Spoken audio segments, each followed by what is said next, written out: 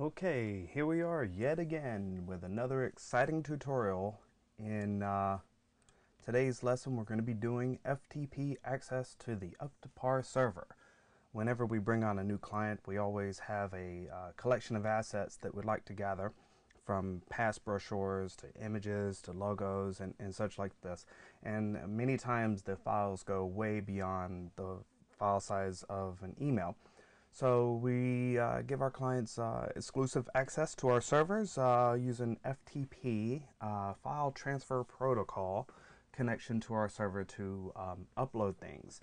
There's a variety of FTP clients that you can use, whether you're on a Mac or a PC or what have you.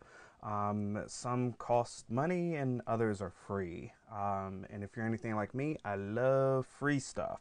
So we're going to be using FileZilla today, and even though I am a Mac guy, I do have a virtual PC that we'll be doing the demo on.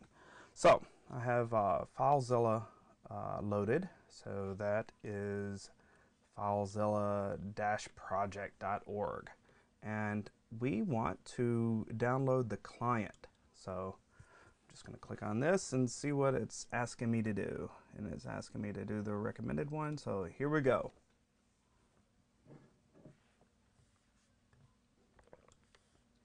Alright, so it's asking me to save the file. So we'll let that save.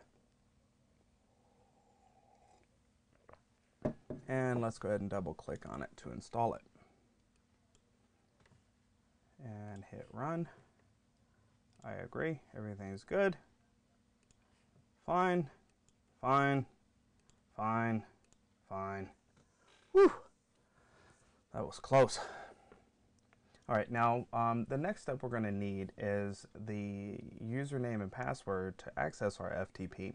If you don't have one of these already, give your rep a call and they will provide you with one, giving you access to the FTP. Okay, so with this launched or installed, this is what FileZilla looks like when it's all loaded. And now let's put the credentials in to connect. Okay, so the first thing you need to do is load up UpToPar, and a simple way to do this is just go ahead and visit the website. So UpToParmarketing.com. This way, if the page loads, everything looks good, then you know the server address is correct.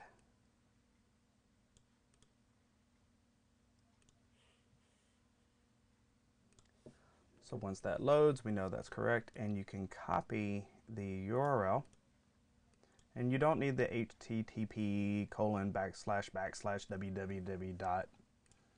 You just put the server name in there, and then you put the credentials that the rep gave you as a web user.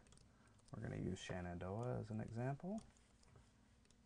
And wouldn't you want to know what that password is? So you can leave the port blank and just go ahead and hit Quick Connect. A bunch of magic happens, and it looks as though we've connected to it successfully. And basically, this is how it works. To the left is your desktop. To the right is the server. All right. So let me get a test image to show. My PC is pretty blank, so we will use some photography from our stock collection. And so I have my image on my desktop.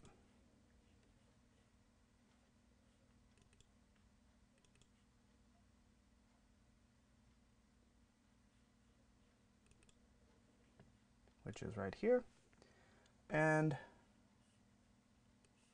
just drag and drop. So drag and drop into the box off to the left, and this percentage sign down here is showing you how much more is done, and you can put as much stuff in there as you like. Being that this does take up space on the server, we ask that you let us know when everything's done so that we can download it and delete it. Try not to use this as a archiving system. We just want to use this for transferring files from your site to ours. And that's it. So, once everything's done, then you can notify your rep to let them know all the files have been uploaded, and we should be ready to go.